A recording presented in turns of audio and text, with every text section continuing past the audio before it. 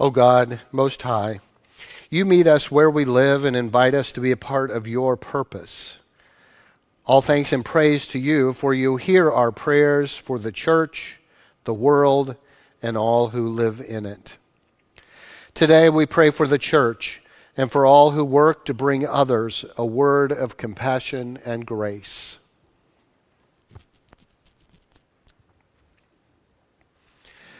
We pray for peace among nations and peace among all people.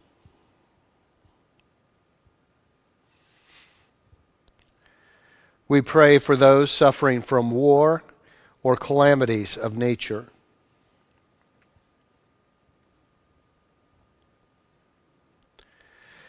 We pray for those who are oppressed and need courage to resist.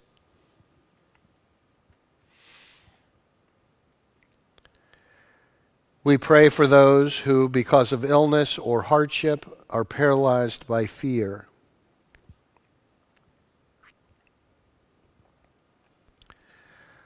God of majesty and glory, through Jesus Christ, you summon us into your compassion for all creation.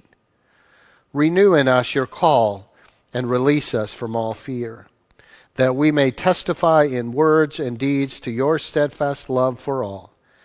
For the sake of Jesus Christ we pray. And together we pray the words that Christ taught us, saying, Our Father, who art in heaven, hallowed be thy name. Thy kingdom come, thy will be done, on earth as it is in heaven. Give us this day our daily bread, and forgive us our trespasses, as we forgive those who trespass against us. And lead us not into temptation, but deliver us from evil. For thine is the kingdom, and the power, and the glory forever. Amen.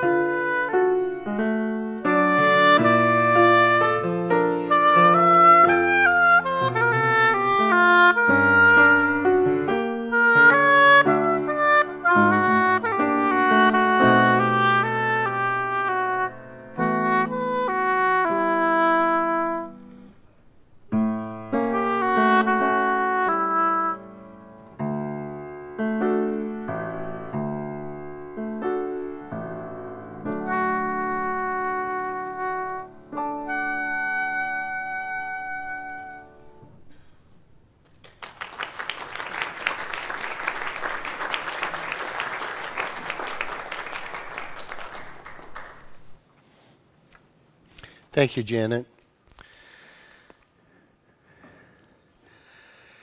As we continue this morning, we've been reading from Luke's Gospel the last couple of weeks from chapter 4. Today we start at the beginning of chapter 5 as Jesus continues his ministry in the northern side of the Sea of Galilee. So I'd like to invite you to stand as you're able as we join in this morning's gospel lesson, as we hear this gospel lesson. Once, while Jesus was standing beside the lake of Gennesaret, and the crowd was pressing in on him to hear the word of God, he saw 2 boats there at the shore of the lake. The fishermen had gone out of them and were washing their nets. He got into one of the boats, the one belonging to Simon, and asked him to put out a little way from the shore. Then he sat down and taught the crowds from the boat. When he had finished speaking, he said to Simon, "Put out into the deep water and let down your nets for a catch." Simon answered, "Master, we have worked all night long, but have caught nothing. Yet if you say so, I will let down the nets." When they had done this, they caught so many fish that their nets were beginning to break. So they signaled their partners in the other boat to come and help them. And they came and filled the boats so that they began to sink. But when Simon Peter saw it, he fell down at Jesus' knees, saying, "Go away from me, Lord, for I am a sinful man." For he and all who were with him were amazed at the catch of the fish that they had taken. And so also were James and John, sons of Zebedee, who were partners with Simon. Then Jesus said to Simon, "Do not be afraid, for from now on you will be catching people." When they had brought their boats ashore, they left everything and followed him. This is the word of God for the people of God. So how many of you have ever gotten what I would call the call? That is, when someone has called you and asked you to do something or to be a part of something, and you weren't immediately inclined to do it. I actually had someone after the first service says, "Good thing I had a mask on because I was smiling pretty big." He said, "Because you are the one who called me." I don't want to know anymore. But probably most of us have gotten those phone calls where we've been invited to be a part of something, and at first we're not sure that really was the area for us to be a part of. I can see Ramey Cooney smiling up here because I will tell you a little story about Ramey.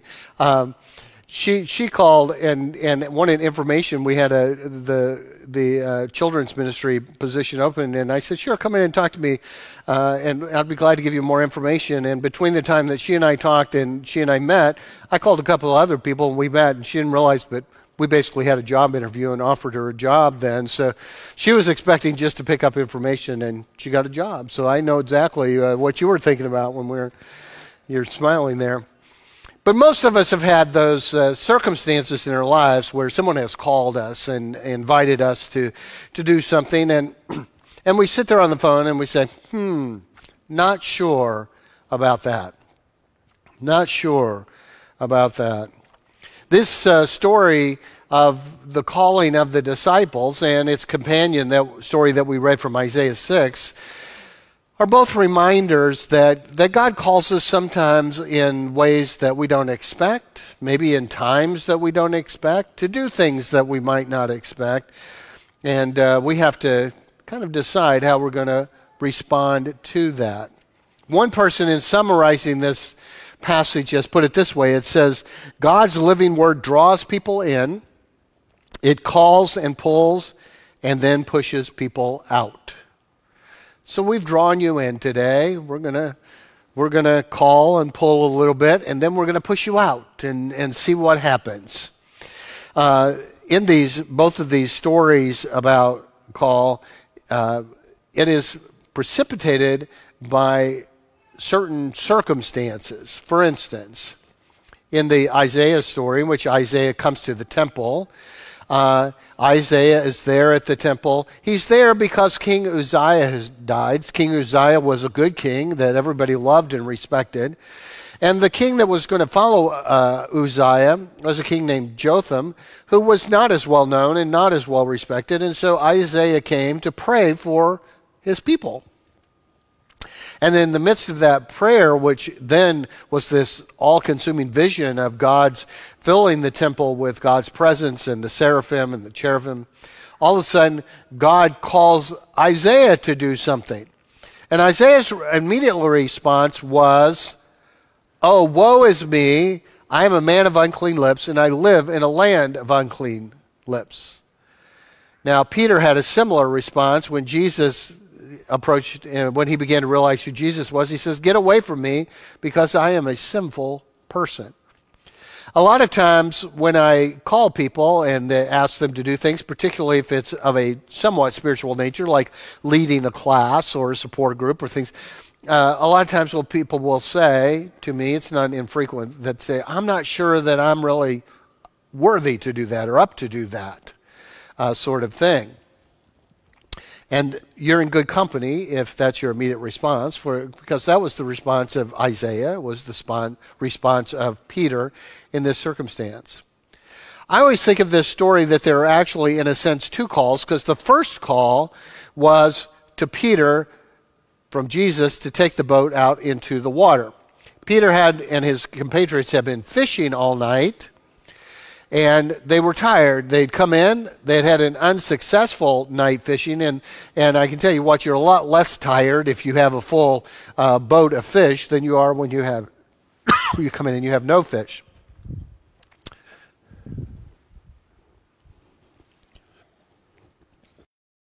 So they've been out all night fishing.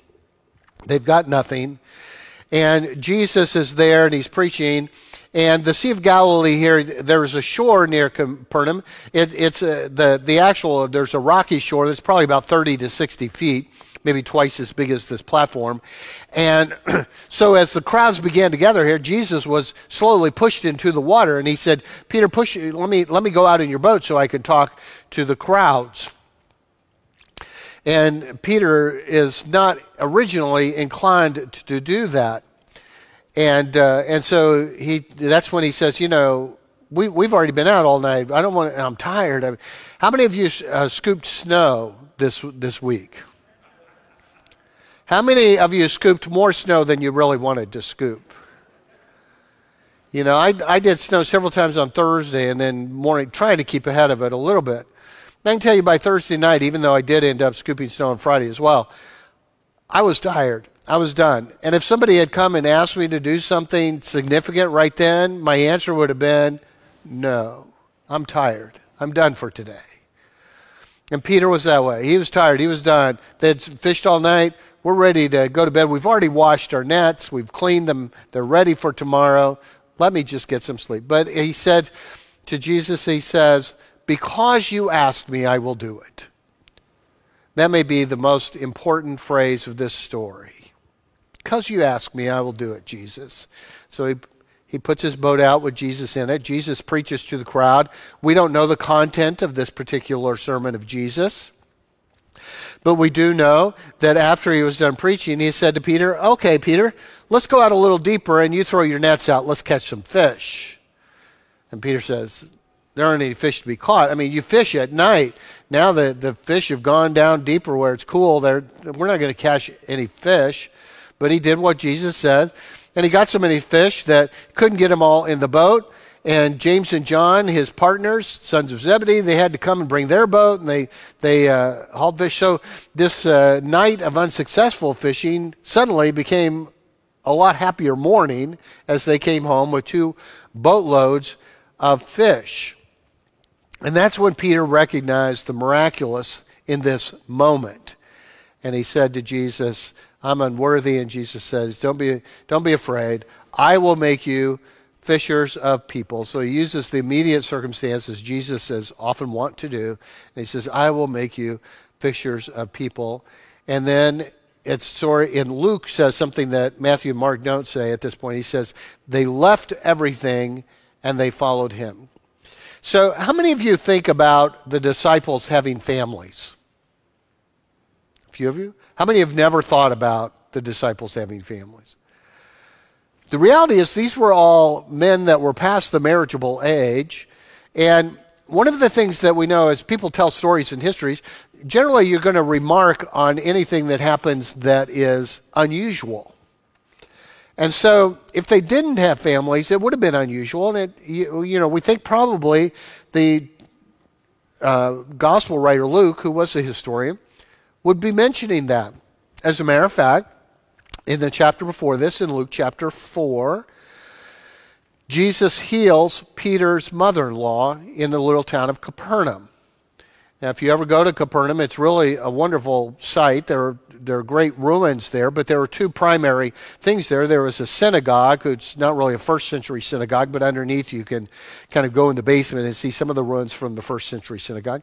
But there's a very modern church there across from the synagogue that has a glass floor, which is unusual, and under that glass floor is the ruins of a home that most scholars believe is the home of Peter's mother-in-law, which eventually became a house church and sort of the center of the church in this small town of Capernaum, fishing town. Now, if Peter had a mother-in-law, it means he also had what? A wife. He was married. So we know at least Peter was married. We suspect the other disciples were married. We also know in James and John, when they were called, one of what I think is the ironic moments in the New Testament, where James and John are called, they're fishing with their father Zebedee, and it says they left their nets and followed Jesus. And so you have this moment where they just drop their nets and they leave, and there is Zebedee left to pick up the pieces. Now, I would love to have had the opportunity to have an interview with Zebedee right then. So, Zebedee, your son's just left to follow Jesus. What are you thinking about? Yeah. And so they had families. They had lives. They had things going on. And a lot of times when we feel we get the invitation to God's call to do things like serving at a soup kitchen or singing in the choir, teaching Sunday school, or donating to a mission, or the many other ways that we invite people to do things, or even in our lives at home when we get a call and our neighbor needs help or a relative. We also could make excuses at that point and say, I'm busy, I'm tired, I've got a life, and I really don't have what it takes to help you right now. And so when we think about this story of the calling of the disciples, we think about our own frailty in answering God's call. I like that both Peter and Isaiah first come to terms with their own inadequacy. The philosopher Pascal says that the knowledge of God without knowledge of our impoverishment generates arrogance. The knowledge of our impoverishment without a knowledge of God generates despair. The knowledge of Jesus Christ constitutes the center ground because there we find both God and our impoverishment. On Wednesday mornings, we're doing a study right now in my Wednesday morning studies of difficult sayings of Jesus, difficult words of Jesus. And a couple of the first stories that we've been studying are actually people who have been called by God who didn't follow Jesus. For instance, there was a rich young ruler who came to Jesus and he said, Master, what do I need to inherit eternal life? And Jesus says, you know the commandments. And he said, yes, I followed all the commandments. And Jesus says, okay, sell all you have and follow me. Now, Jesus doesn't tell everybody to do that. So we kind of deduce from that this is a particular stumbling block for this particular person. But the story ends sadly because this rich young ruler, it says, he went away sad because he had many possessions. And he clearly wasn't able to make that kind of commitment that these disciples are making in the story from Luke. In another of the stories we're studying on Wednesday morning, Jesus says, unless you love me more than your brothers and sisters, mothers and fathers, you can't have a part in my ministry. In other words, sort of like how James and John left their father, Peter's leaving his wife. They have families, but they are leaving their families to follow Jesus. They are making that kind of sacrifice. Now, I have to say, for many of us, that is a difficult lesson for us to pay attention to. It's clear that there is a cost to discipleship with its claim upon the life of those who would respond to Jesus' call. Elton Trueblood, who taught theology at Earlham College in Richmond, Indiana, so he was an Indiana person for a number of years, he says, the renewal of the church will be in progress when it is seen as a fellowship of consciously inadequate persons who gather because they are weak and scatter to serve because their unity with one another and with Christ has made them bold. Let me say that again. The renewal of the church will be in progress when it is seen as a fellowship of consciously inadequate persons who gather because they are weak and scatter to serve because their unity with one another and with Christ has made them bold. As part of the communion liturgy, which we will share together in a few minutes, we say, make us one with Christ, one with each other, one in Christian ministry to the world. This is a prayer we pray every time we celebrate Holy Communion. Make us one with Christ, one with each other, one in ministry to the world. That kind of reflects Trueblood's words. Luke gives us this call story here at the beginning of Jesus' ministry. And there's a very similar story that John tells at the very end of Jesus' ministry, in which Jesus tells them to go out and catch fish. So they were kind of bookend stories in a way. And in both cases, it is a reminder that God calls us to be in mission and ministry you're bringing me some water. Thank you. God calls us to be in mission and ministry, sometimes in places we might not imagine, in ways we might not think of. And we, in turn, are weak vessels that are bound together with one another and bound through the power of God's Spirit to be in mission. This abundant invitation to discipleship requires an obedient and a repentant heart, a persistent and fearless response, and a willingness to renounce everything to follow Jesus.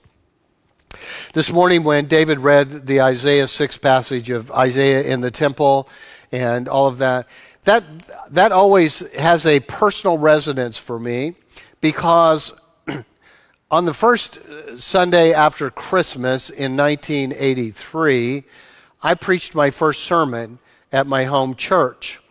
Now, the first Sunday after Christmas is always one of the lowest attendance Sundays of the year, so I think my home pastor thought I could do the least amount of damage that Sunday. So it was my first sermon, and I preached on Isaiah 6, 1 through 8. Here I am, Lord, send me. And I have to tell you, 39 years later, I still wrestle with knowing exactly what that means for my life.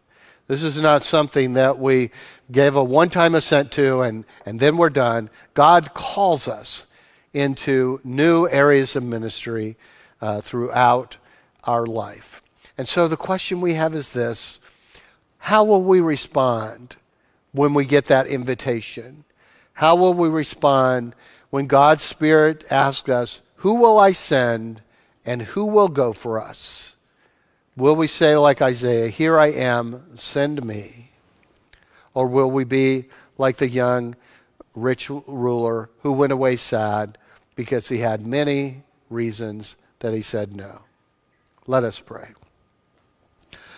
Almighty and holy God, you do continue to call us into Christian service. And sometimes we are invited to do things that initially are not terribly comfortable for us. But we know that you also call us to continually grow in our understanding of our faith, and continue to grow in the power and presence of your Spirit in our lives.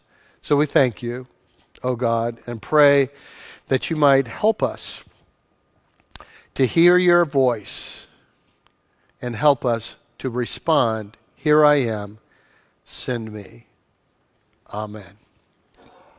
This morning we are going to celebrate Holy Communion. I do want to remind you that communion in the United Methodist Church is open to all who earnestly seek Jesus Christ. You should have received little communion, prepackaged communion elements when you came in today. If you didn't, please raise your hand and one of the ushers will be happy to provide those for you.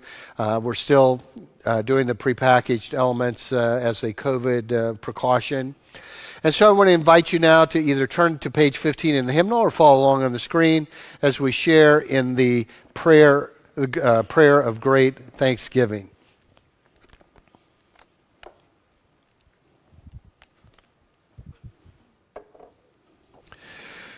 The Lord be with you. Lift up your hearts. Let us give thanks to the Lord our God. Let us pray. It is right and a good and joyful thing, always and everywhere, to give thanks to you, God Almighty, creator of heaven and earth. And so, with your people on earth and all the company of heaven, we praise your name and join their unending hymn, Holy, holy, holy Lord, God of power and might. Heaven and earth are full of your glory. Hosanna in the highest. Blessed is he who comes in the name of the Lord. Hosanna in the highest. Holy are you, and blessed is your Son, Jesus Christ. By the baptism of his suffering, death, and resurrection, you gave birth to your church, delivered us from slavery to sin and death, and made with us a new covenant by water and the Spirit. On the night in which he gave himself up for us, Jesus took bread, gave it to his disciples, broke it, and said, "Take, eat. This is my body which is given for you. Do this in remembrance of me." When the supper was over, he took the cup, gave thanks to you, gave it to his disciples, and said, "Drink from this, all of you. This is my blood of the new covenant, poured out for you and for many, for the forgiveness of sins. Do this as often as you drink it in remembrance of me." And so, in remembrance of these your mighty acts in Jesus Christ, we offer ourselves in praise and thanksgiving as a holy and living sacrifice in union with Christ's offering for us, as we proclaim the mystery of faith. Christ has died, Christ is risen, Christ will come again. Pour out your Holy Spirit on us gathered here and on these gifts. Make them be for us the body and blood of Christ, that we may be for the world the body of Christ, redeemed by his blood. By your Spirit, make us one with Christ, one with each other, and one in ministry to all the world, until Christ comes in final victory and we feast at his heavenly banquet. Through your Son, Jesus Christ, with the Holy Spirit in your holy church, all honor and glory is yours, Almighty God, now and forever. Amen. I want to invite you now to take out your little communion packet. If you do the top seal, it will give you access to the wafer. And then the next seal gives you access to the juice.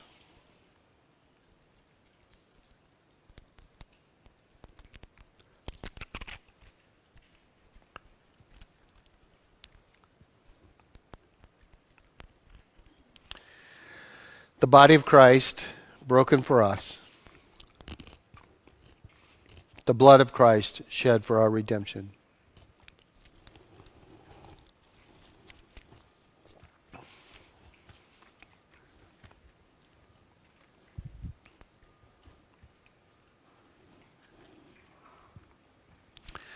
Let us pray.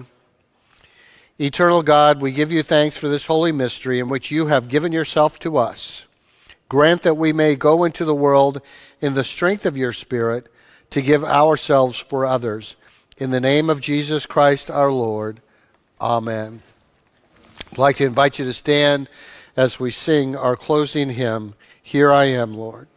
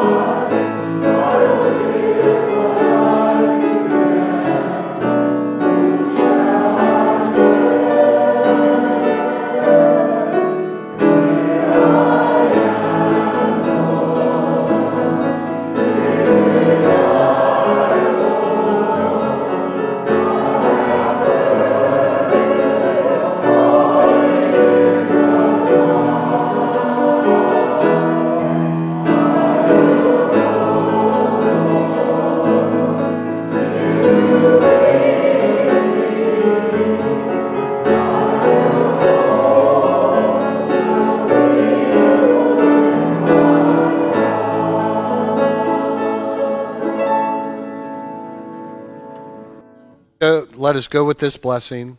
Go forth in peace. The grace of the Lord Jesus Christ and the love of God and the communion of the Holy Spirit be with you all.